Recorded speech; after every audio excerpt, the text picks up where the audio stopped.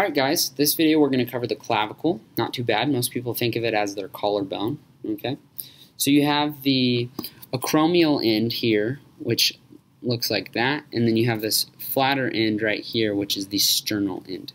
And clavicle. That's what most people need to know about the clavicle.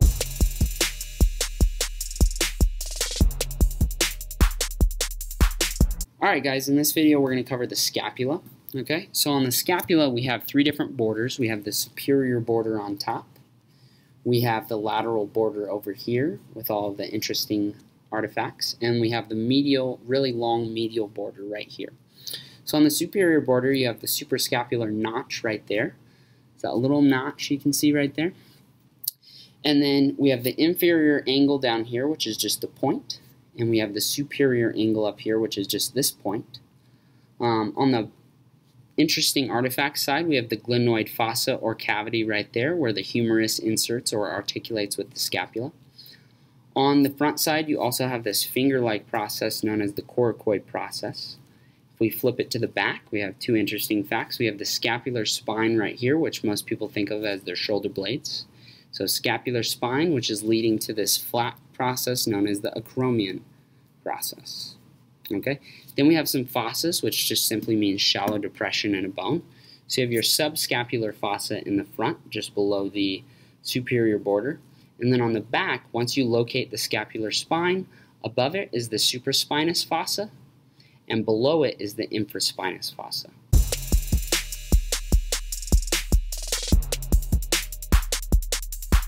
Alright guys, in this video we're going to cover the humerus or upper arm bone. Okay, so we're going to start up here at the proximal end. So on the proximal end you have the head of the humerus right here. This is a very smooth process right there, and it's medial. On the lateral side, directly opposite, you have this large bump known as the greater tubercle. And then more on the anterior or the front side, you have this lesser tubercle.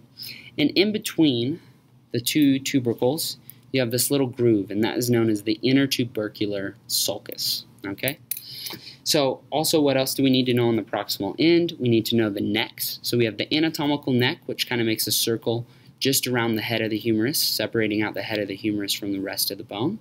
Then right here where I'm putting my hands, separating out the head of the humerus and greater and lesser tubercles from the rest of the bone, this is the surgical neck. I think surgeons like to cut, so it cuts more of the bone off. So then, down at the distal end of the humerus, we start to look and we're like, oh my goodness, there's a glare. So you have this very round marble-like process, and that is known as the capitulum. Okay, and then these two bumps right here, are known as the trochlea of the humerus.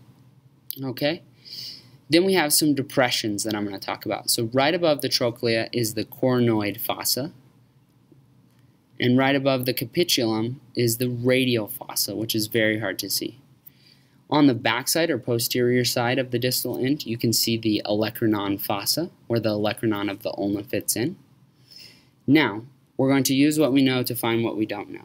So, we find the proximal end. The head of the humerus is always medial, so we're just going to trace down the side of the humerus until we get to this side. This little bump right here, right above the trochlea, is the medial epicondyle. Then you go to this side and you're like, this is the greater tubercle. On the lateral side, you trace it down, okay? Right above the capitulum is the lateral epicondyle.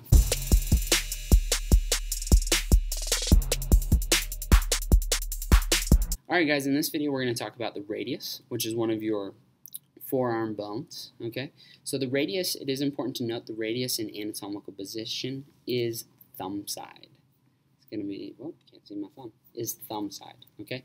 That will help you, like in clinical situations where you need to locate the radial pulse. It's on the thumb side. So, the radius bone, what do we need to know? We have the proximal end up here, and we have the distal end down here. On the proximal end, you need to know this top portion of it is the head of the radius, kind of looks like a stamp or a seal of approval.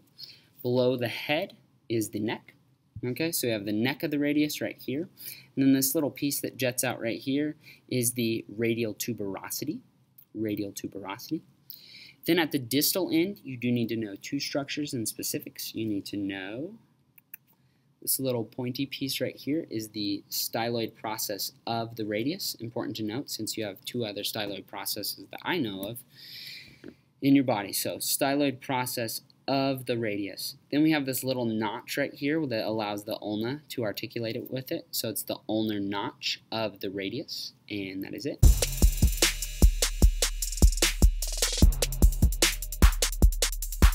In this video, guys, we're going to cover the ulna, which is in your forearm. So it's your other forearm bone. The radius was the other one that is thumb side. So which side do you think this one is? This is going to be pinky side.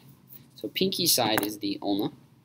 And we have the proximal end right here, which looks like a little wrench or something. And we have the distal end down here, which is much smaller. So on the proximal end, you need to know this top process is known as the olecranon process, which fits into that olecranon fossa of the humerus. Coronoid process on the bottom, it's very pointy, fits into that coronoid fossa on the humerus. Then we have this big divot connecting the olecranon process to the coronoid process. This is known as the trochlear notch because it rotates over the top of the trochlea on the humerus. Then we have this little depression in the bone right here. This is known as the radial notch, and it allows the radius to articulate with the ulna at the proximal end.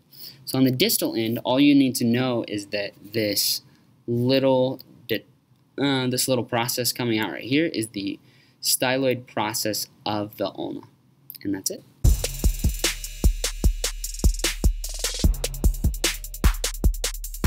Alright guys, in this video we're going to cover the carpal bones, or the wrist bones, and also the hand and finger bones.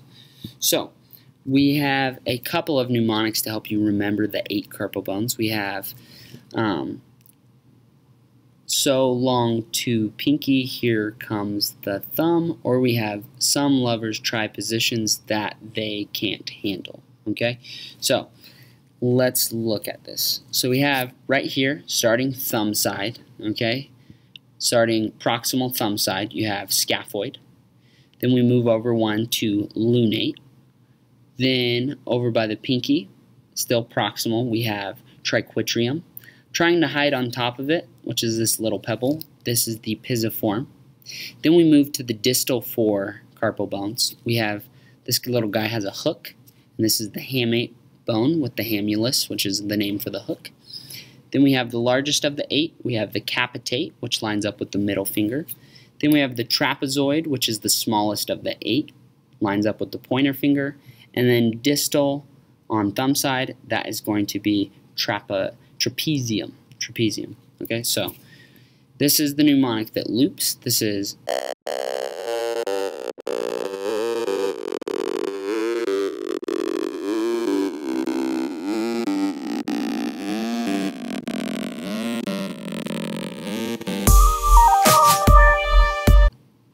scaphoid, lunate, triquetrum, pisiform, hamate, capitate, trapezoid, trapezium, or we go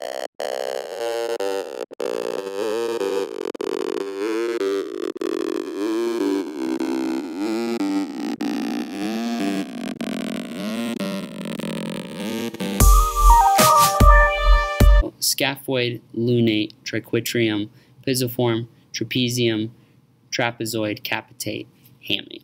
Okay? Next, what attaches these carpal bones to the hands? Okay?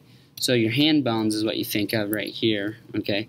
So these are your metacarpals. Okay? Metacarpals. So they are numbered 1 through 5. Thumb side is 1. So this is metacarpal 1, metacarpal 2, metacarpal 3, metacarpal 4, and metacarpal 5 ending on the pinky.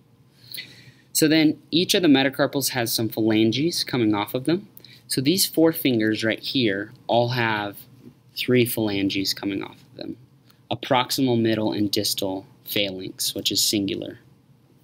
The thumb only has 2. It only has a proximal and a distal phalanx. So let's do an example of one so that you know how to name them.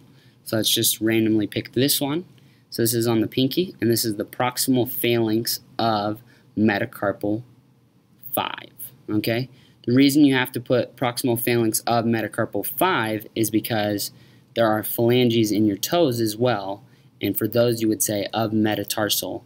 This is of metacarpal to make sure you know you're in the hand.